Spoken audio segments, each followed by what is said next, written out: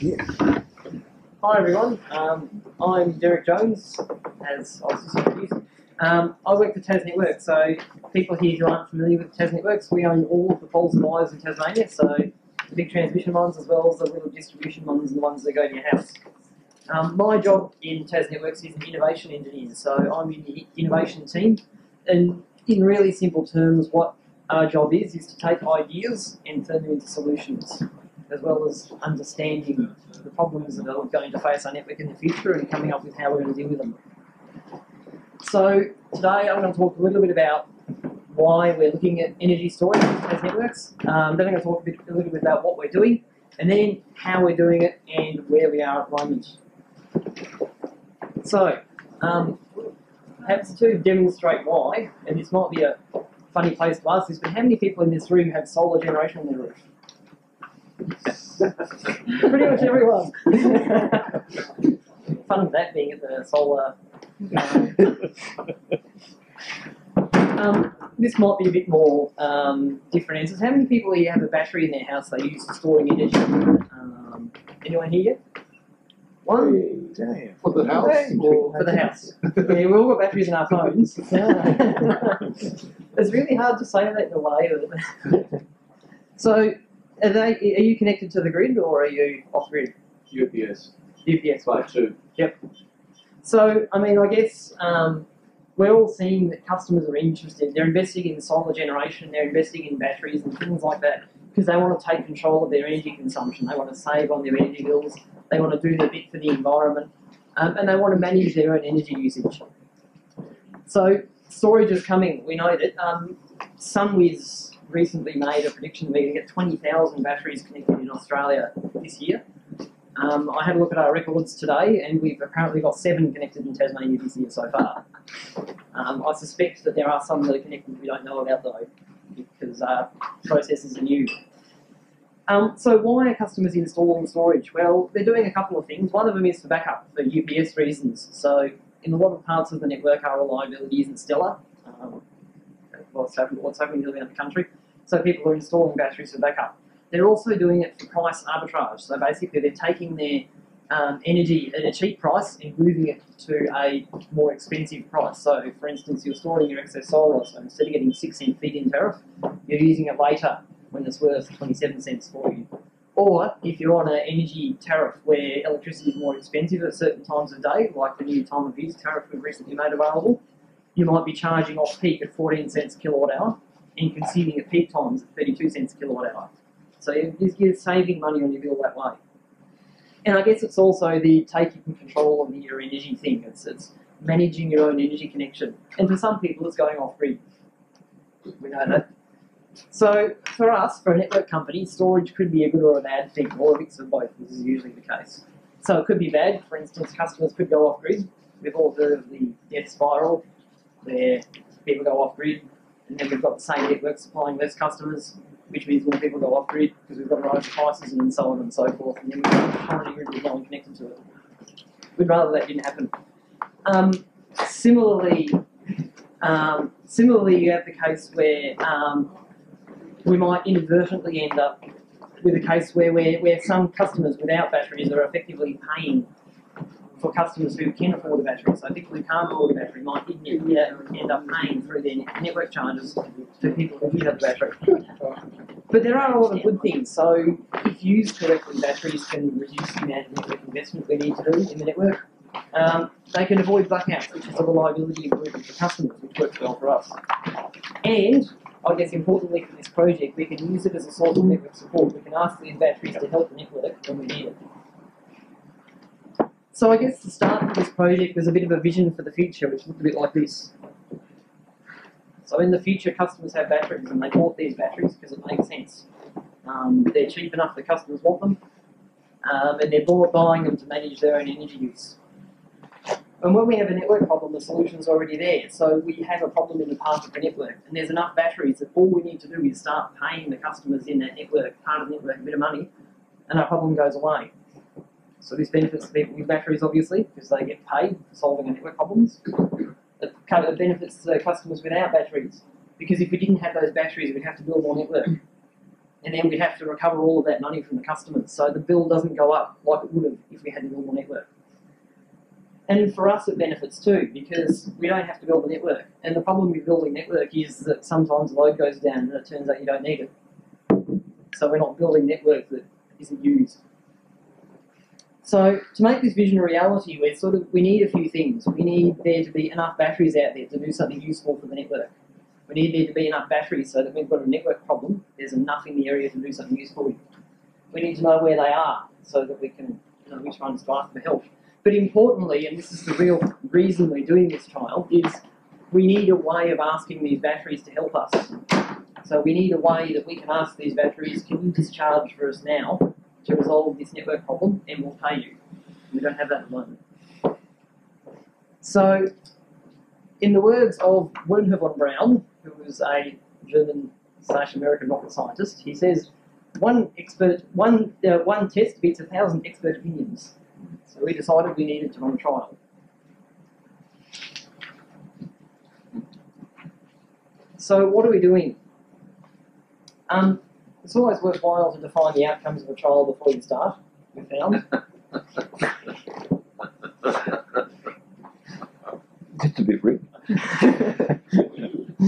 What we really need is we need a solution. As I said earlier, the innovation team is about generating a solution. At the end of this trial, I want to be able to go to our network planning department and say, hey, here's batteries, customer batteries. You can use them to solve network problems. And this is how you can do it. This is what you need to know to make it happen. So what do they need to know? They need to know how much it costs. If we need 100 kilowatts of network support in this area, how much money is it going to cost us to make that happen?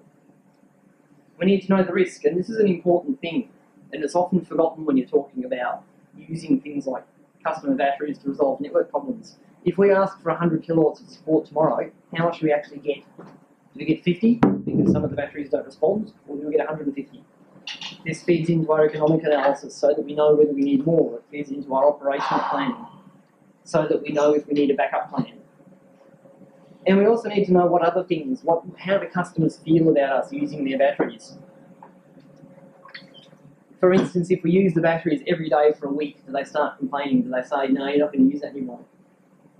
So that's the main outcome for the trial. There's probably another, I guess, broader outcome, is it's about the capability of Tasmania as a whole. Like, we want it so that when customers are thinking of getting a battery that's grid connected in Tasmania, they're thinking, maybe I should get these controls so that TasNetworks might be able to pay me some money in the future if they have a network problem.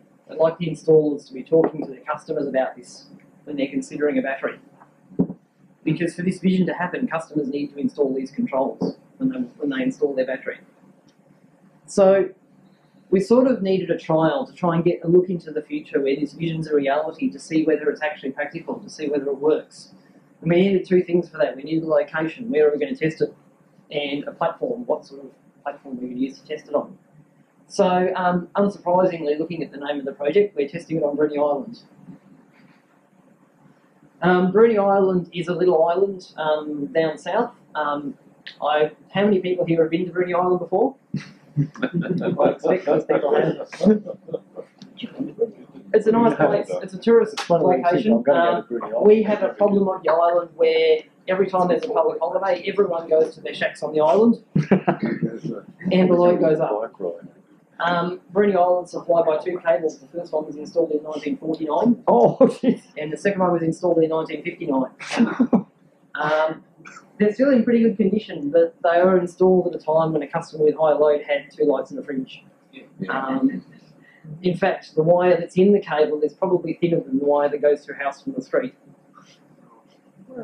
So, at peak load times, that cable gets overloaded. So what we do is we turn a diesel on, basically. We've got a diesel that's just out of the neck that we start whenever the load gets high. Our control room guys get a little alert and they start it up. The old sort of planning adage is diesels are really nice as long as you never run them. Because they're really expensive to run. So we had thought of removing some of that, or reducing that diesel use a bit by getting a battery. A few years ago, we were looking at a battery in a shipping container next to the diesel. The problem is that Bruny Island is a public holiday peak, which means that 350 out of 365 days a year, the battery is not doing anything useful. because there's no load issue. So we thought, what happens if we put these batteries inside the customer house? What happens if we give the batteries to a customer? Then they get the benefit 350 days a year because they're managing, they're storing their excess solar. And then we ask for use during peak times. And I guess importantly for us, Bruny Island, the risk is managed pretty well. I can tell the control room guys the diesel's still there. If the batteries don't work, just start it up like we always have. And that makes them happy. So we presented this problem we had at Bruny Island to a company called Reposit Power. Unfortunately, the bottom of the screen has come off there, so you can't see the logo. No.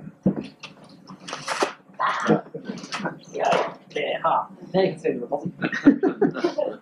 So at the time when we talked to them, they had about 5 employees and about as many batteries installed. Now they're a little bit bigger.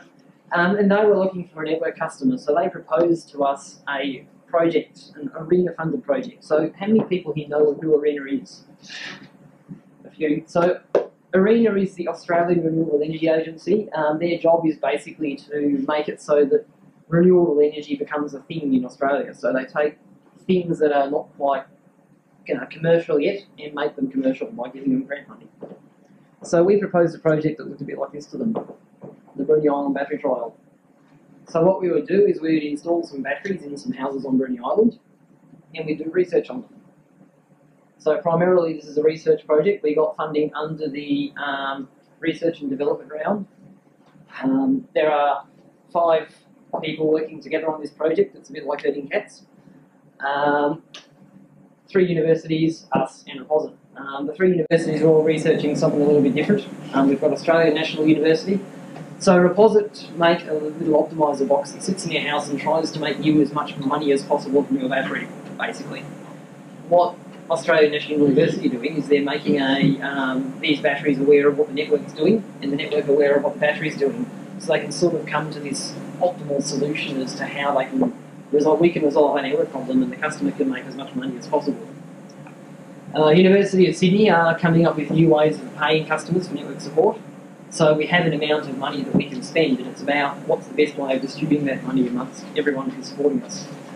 And the University of Tasmania are doing social science research, so they're the ones who are going to tell us how customers feel about upgrading their battery for them during network peaks. There are 2 industry partners, as I said, us and Reposit Power. There's about 30 to 40 customers on Bruny Island participating in this trial. It looks like we're getting at about 35 or so, and about 150 kilowatts of battery power output that we're going to install, and probably about twice that in energy. The total project is about $8 million. Of that, about $500,000 is installing batteries, so most of it's research. 2 years of research around, after all. So, how are we doing this? So the purpose of this trial was about replicating this vision that we had where customers have batteries and all of that sort of stuff. So the main properties of this vision are customer choice. Customers chose to install the batteries, they chose who their installer was, they chose what they installed, and they're paying for their batteries, and they're using their home internet connection and that. So we tried to replicate that as much as possible. So customers choose to participate, obviously. They choose what they install, they choose how it's installed, and they choose their installer. We pay them for network support, but the customers also pay something toward their system, so we're not giving them away for free. Because many studies have shown if you give people free things, they don't care about them. Oh, that's that thing that TasNetworks installed some smoke came out of it the other day, but can't come and fix it when they want it. So basically, it's implemented as 2 parts. There's a subsidy to get customers to install things, and then there's the ongoing payments that we pay once they've installed their system. The subsidy looks a little bit like this. Incidentally, all of this stuff is on our website. The CONSORT Bruny. I'll show you the link at the end. All of our tech specs are on there.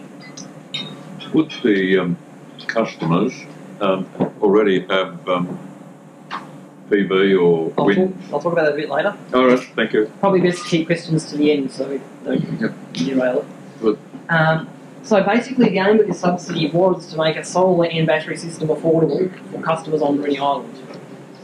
So $3,200 per kilowatt of power output from the battery is what we're paying. Usually that is more than the battery costs.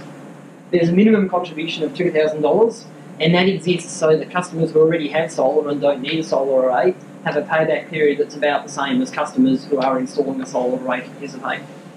And there's a maximum subsidy because if you don't, someone will install all of the batteries and then it's not distributed anymore. We must have solar, so a customer who's participating has to have a solar array. Two reasons for that. One of them is because it's funded by the Australian Renewable Energy Agency, so we probably better have some renewable energy. And the other one was that a solar array is how a good part of how the customers make money from their battery, storing their excess solar. We didn't tell the customers what battery they had to install, what size solar array they needed, all of that sort of stuff. They chose that for themselves. Incidentally, they're all choosing the same battery, but that's because that battery gives them a big subsidy. They choose their installer out of a list we gave them of 6 installers. We selected that through a tender process, so we had 7 applied. We appointed 6 because one of them didn't want to use reposit power. We selected a list basically to ensure we didn't get fly-by-nighters come down, do a dodgy job and then disappear when the warranty claims roll in. Initially, we're paying customers for their support during the trial, and initially we're paying the customers $1 a kilowatt hour for the energy that comes out of their battery when we ask for it. So basically it has to be enough so that, because the reposit power box is an optimizer, it tries to make you as much money as possible. So we need to offer enough money so that the way that box can make as much money for you as possible is meeting our network support request. So even if that involves charging up during peak times, you're making more money than you spent to fill the battery up. University of Sydney will come up with new power pricing methods that we'll test during the trial at different times, but they haven't worked out what they look like yet either. They say it's something like a Shapley value, I've got no idea what that is. We expect we're going to pay customers about $100 to $200 per year in network support payments each. We are using the customer's internet connection, so some customers are installing an internet connection specifically to participate. And the reason for that is twofold. One of them is that if we add the cost of an internet connection on top of the cost of the battery, on top of the cost of the deposit aggregator fees, it's not economic anymore. And the second reason is that in the future, this future world where customers are installing these things, that's what they have to use. The internet connection has to be there because if we don't have it, we can't ask the batteries to help us, because that's how we do that. The reposit controller also uses the internet for weather forecasts, so it's quite smart. It learns about your energy usage. It knows, based on this sort of weather forecast, what's going to happen in the future with your solar array based on historic experience. And for instance, it'll charge up off peak if tomorrow's going to be cloudy, and things like that. We've got one a battery with a reposit on one of our facilities at work, and you can see that happen. It charges off peak. The largest single part of this trial probably has been the customer engagement day. So as usually is the case, it's the technology is actually quite easy. It's easy to go and install a battery and then have a reposit ask it to do things for us. The hard bit is getting the customers on board, making sure all the customers understand what they're doing, and just generally how the customers feel about things, because everyone brings something different to the table. The process that we followed with customers was fairly simple, and it was a bit like that. So first we informed customers of what we were doing and tested how we intended on doing things. Then we called for applications, selected some customers, and currently they're all installing their batteries. So we informed customers. So Bruny Island is a small community. Generally, the grapevine works really well on Bruny Island. If you let one person know, everyone on the island knows within a couple of hours. That works really well for information you want known, but also information you don't want known. So it's about making sure the right information's out there, so that there aren't misconceptions floating around. Study to the ferryman. We also tested how we were doing things using a few focus groups. So we got a few people on the island together, asked them how they felt about paying something for their battery, whether they were happy out for us to use the internet connection that they provided and things like that. And generally they were pretty supportive. We opened for applications through a couple of forums. There was 2 of them, one in Hobart, one on Bruny Island. I absolutely love that backdrop on the Bruny Island one, which is the top picture there. It was really great. The one in Hobart we had about 40 people at, and the one on Bruny Island there was standing room only. It was very popular. We had applications open for 2 months and we got 119 applications, and considering there's about 300 permanent residents on the island, that's a pretty good number. And then we had to select people. So there were 2, well, I guess there were things that a customer had to have to participate, and then there were the things that we preferred. So our most preferred customer looks like this. Generally, customers had to be in the right part of the island. So there's a little part of northern Bruny that's supplied by a different cable and is particularly useful to us. And they had to have an internet connection or be willing to get one. Then we had the preferences, and basically that was about maximising the amount of research we could do on the customers. So to do social science research, someone needs to be there. So we picked residential people who were usually there as our first preference, based on what they told us when we asked for applications. Of the 119 applications, more than 100 of them were people who were there on the island at least part of every week.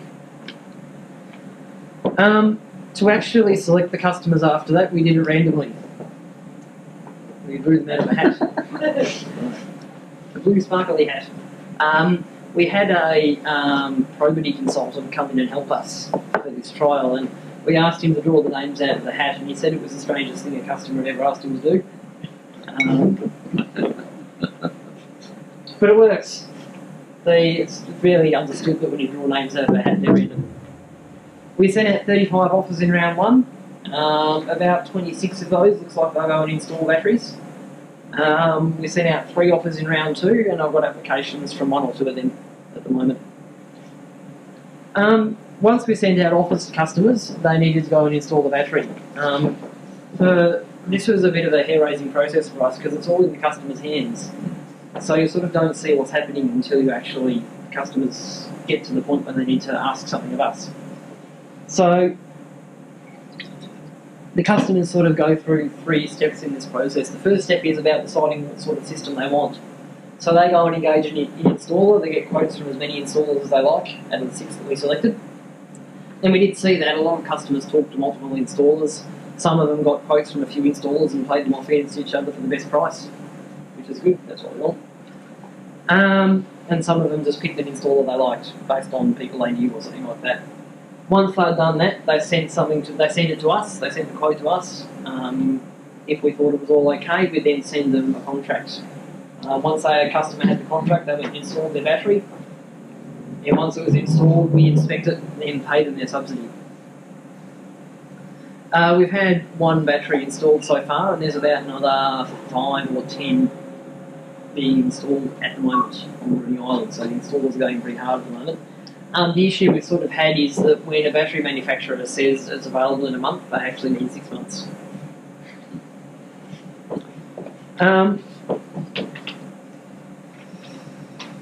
Customers generally are installing this new LG battery that's just come out, the LG Resu 10, the 10 kilowatt hour battery, and the reason they're doing that is because it gives them a big subsidy. It's got a 5 kilowatt power output, so that gives them a $16,000 subsidy. Whenever you make a subsidy of a design available, you sort of encourage customers to do something, and that something is install a big battery, but that's useful to us, so it's not all bad.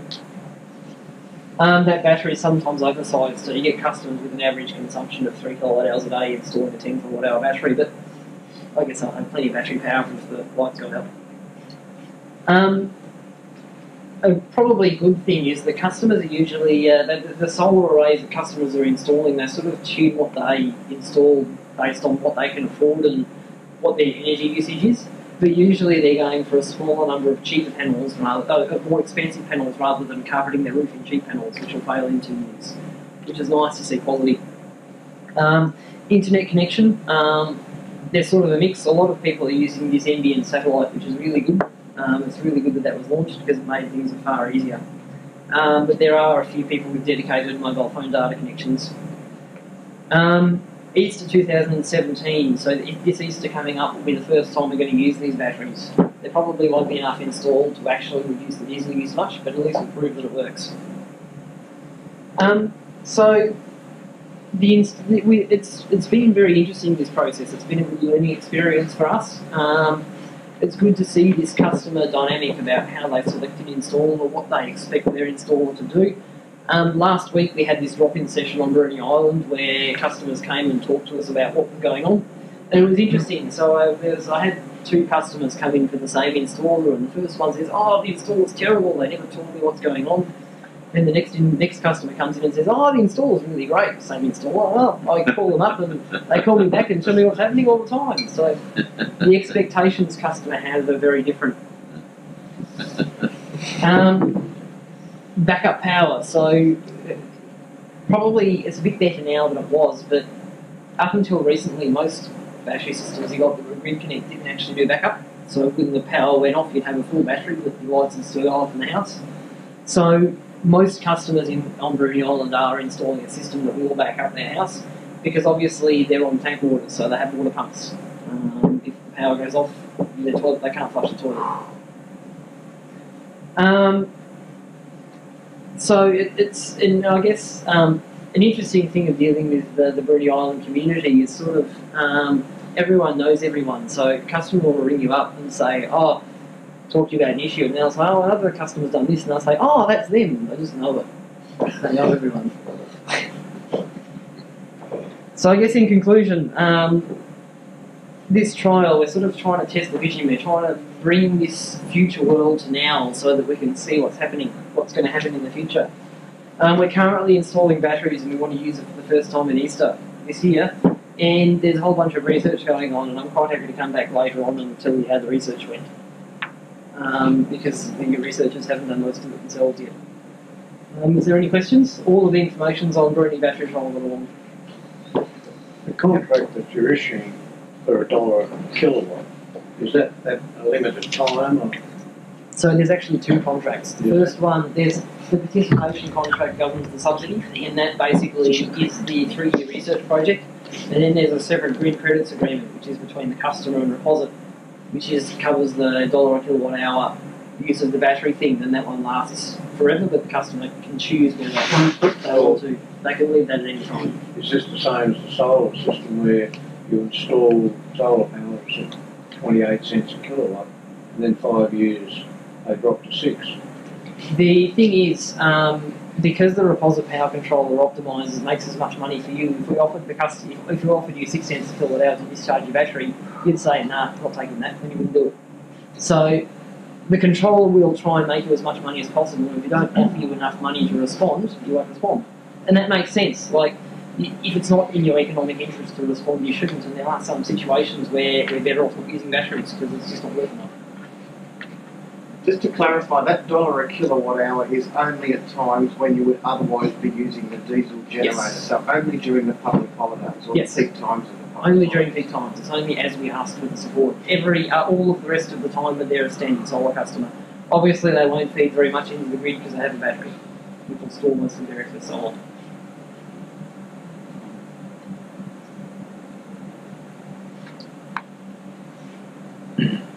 Any more questions? Why are you interested then in this project when the customer's got control over you and the amount of money, and when they feed it to you, and you're tapped into them, and you've signed agreements? Surely you must have some control, and yet it's their money, but they put some into it. That sounds like a trap. I don't know where it is. It doesn't feel right. So it is the customer's battery. They own it.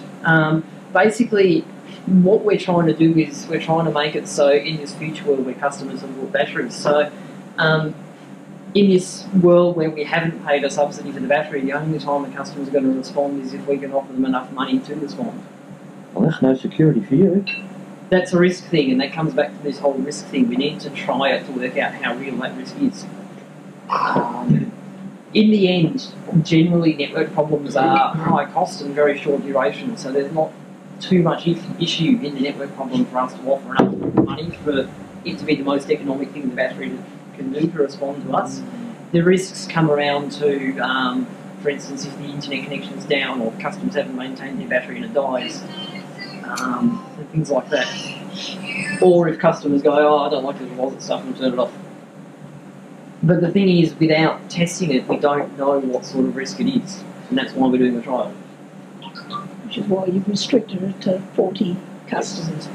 It's also the fact that we get everyone on Bruny Island, the battery costs an awful lot of money. Basically.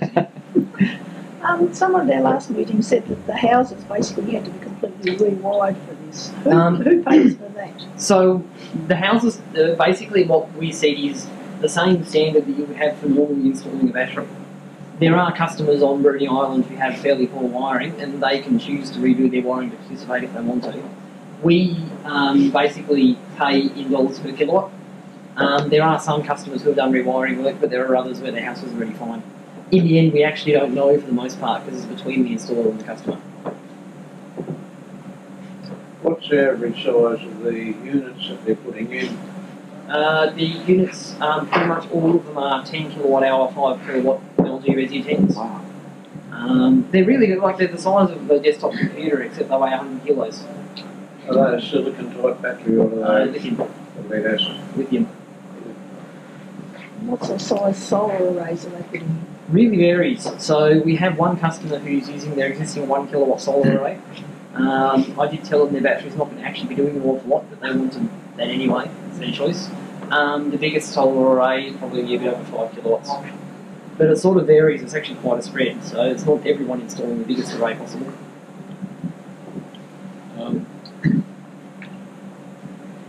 Is it a requirement, excuse me, is it a requirement that the,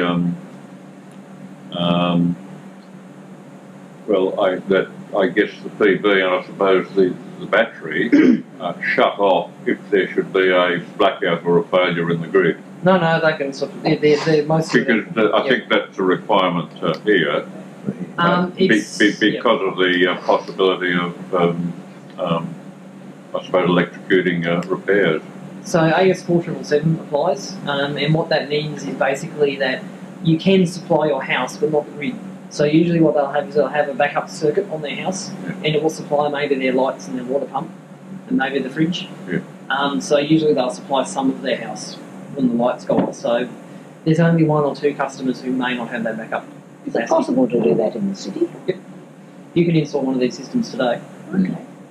If you want to. Because that's always the concern, isn't it? I've got this big grey array on my roof, the power's gone off in the middle of the day and suddenly I'm not getting anything out, but you can actually do something about it. You can. They're not very cheap. No, but you can. it never would be.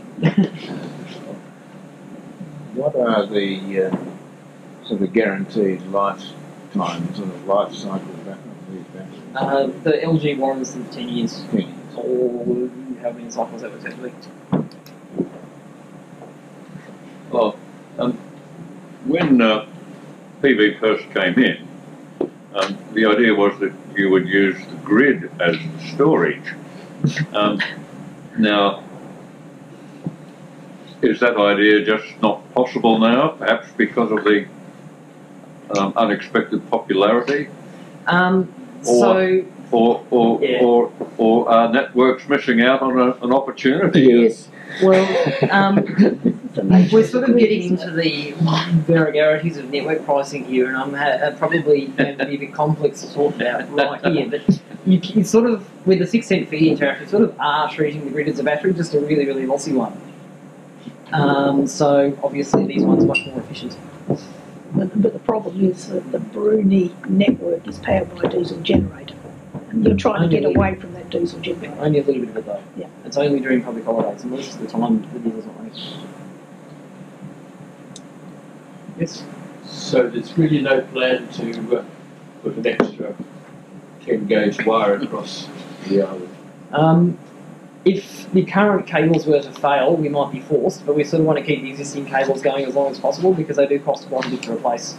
So they're between 1 and 3 million for a new cable. Mind you, they do last a long time. The current ones have been in since 1949, but they're still fine. Wow. Is that fascinating? Yes, passing's accepted.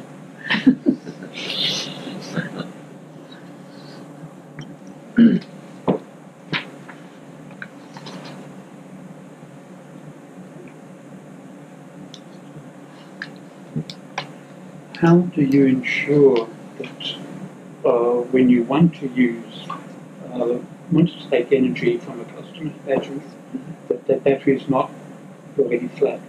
So we're, yeah. Do you have control over the charging of the storage batteries? Or you just look around for some that are full and take from them? We do it all through a price signal, so we tell the customers that tomorrow we're buying energy, say between $7 and $10 at $1 a kilowatt hour. The battery decides that's a lucrative thing to do, so it charges up to provide that support to us. So yes, they will charge, but we're not directly controlling it. We're just giving them a price signal. So that's coming through the deposit. Yes. You're not actually relying on the householder saying, yes, you can take my power. No, the reposits controls are designed to be set and forget, so customers can see what it's doing, but they can't control it. One point that was made by an email to us was someone was saying that they didn't want to go on board with this because there'd be the upfront charges to connect to the power, the system, and the actual payback time to get that money through the batteries just wouldn't be worth its while. So you're talking about someone who's currently off-grid? They're going to go off-grid. Yep. So if a customer's already off-grid, then it's probably not economic to connect to the grid just to participate in the trial. Yeah. And the fact is that once you need a network extension to supply a customer, often it is actually cheaper to go off-grid because it costs quite a lot to build a network extension to someone. And not only that, it costs quite a bit to maintain it. So is there an advantage in encouraging people, if they're going to use batteries, which is what you want them to do, would you encourage them to go off-grid as well as using your system? So obviously for customers who are already connected to the network, we'd sort of like them to stay on-grid.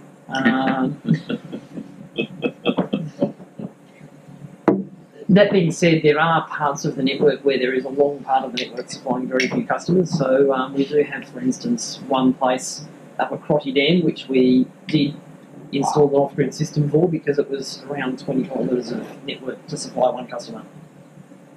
And that cost us hundreds of thousands of dollars a year to maintain. That makes sense.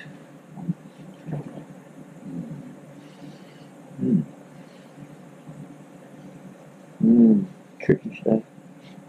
Any other questions? Can we ask you questions on just general issues, not on CONSORT? Like, I can't guarantee I can answer them, but is there any news of the government's approach to getting pumped hydro from any subsidies from the federal government for pumped hydro in Tasmania? I suspect if there was, they wouldn't tell me. Right. So I haven't heard anything, but I probably wouldn't even if they were happening. Are there any other states around Australia, like South Australia with Kangaroo Island, doing similar things? Yes, so the South Australian utility has done. They looked at Kangaroo Island with the they had to build a new cable out to that island recently. They did a RIT, and I think they said the outcome of that RIT was at the time. I think they might have decided just to build a new cable. I'm not familiar with the economics. So they have done a vaguely similar battery trial in South Australia, and of course AGL, the retailer, is doing a fairly big one in South Australia as well. And they've got 1,000 customers there getting batteries. So other than us, a retailer is the other logical participant who play with a platform like Deposit. And in fact, on the mainland, there are 2 or 3 retailers that Deposit works with, and you can sign up for a grid credits plan. And then when the market price goes high, the retailer will pay you some money to discharge your battery.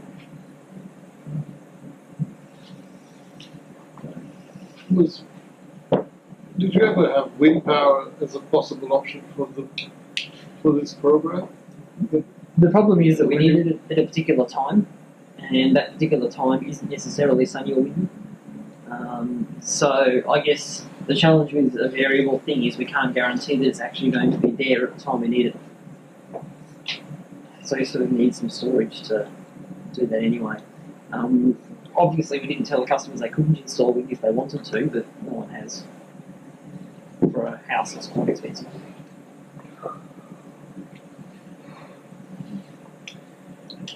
with the LG10 battery system, is that like it was they bought them because of the subsidies? Yep. Have you got any comments about other battery systems that? So at the time when we started the trial, we said anything the reposit supports. At the time when we started the trial, there was the previous version of the LG Ken or the Tesla Powerwall. Because the Powerwall has a lower power output and required a more expensive inverter, it ended up costing a lot more for a customer to get one of them than the LG Ken. And then LG released their new version, which was bigger and didn't really cost anything more. So it became fairly obvious for customers to pick their big LG.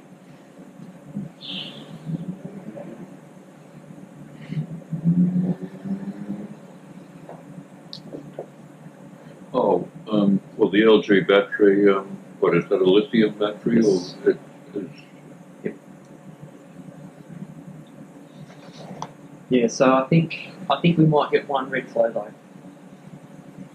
which would be interesting. I think it's the first non-lithium battery that the positive work with.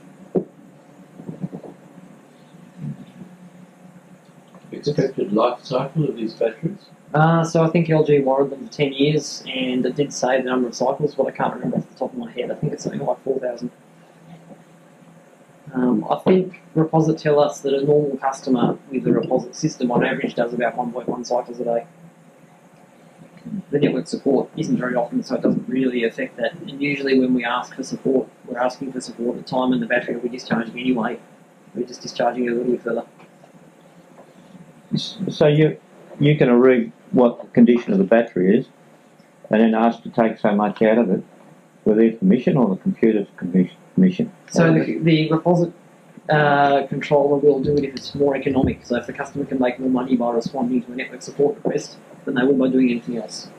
So they'll be making this sort of decision. So for instance, I could either use the energy I have during the peak demand window on their time of use tariff, which is 32 cents a kilowatt hour, or I could discharge from TasNetworks once and get $1 a kilowatt hour. What I'm leading to is you're going to drain the battery dry. There would be times when we'll drain it, but they'll probably drain it themselves anyway at times. If they're off grid, that'd be a bit of a pain in the arse. Well, If they're off grid, they're not connected to the network anyway. So all of the customers who are participating are on the grid, so I mean they can't support the network if they're not connected to it.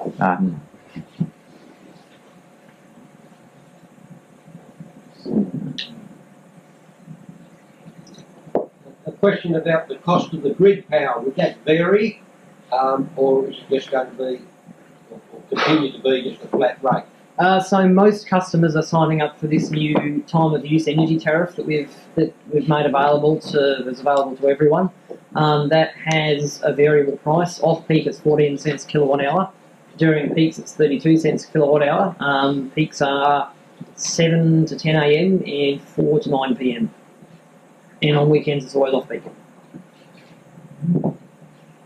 So if there's not enough power and you drain all the batteries dry, the people are off grid. The ones that are on your system People off are grid just as desperate as what you are. There's no people who are off grid participating. Yeah. Then you drain their battery, and then they live off the electrics, off your grid. Yeah, they'll be. But if you're desperate, you'll get it off them anyway. So we will drain their battery. Well, we will ask for their support during peak times. Yes. Which will drain their batteries. But then there's no peak anymore because it's finished, and then they can charge with no problem. Oh, jeez, doesn't sound right. I suppose the thing is that you can actually take a lot out of the battery instead of just getting a trickle charge. Is that how it works? So generally, when we're asking for support, we would be asking for, like, if we only needed a little bit, what customers are doing in the normal time of use would be fine. So usually we'll be asking the batteries to discharge fairly hard for a couple of hours.